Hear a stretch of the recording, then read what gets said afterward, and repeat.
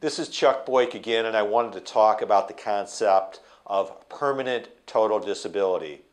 Permanent total disability is the legal remedy and the legal right that you as an individual will have when you have a workers' compensation claim and you're unable to perform any gainful activity for the rest of your work life.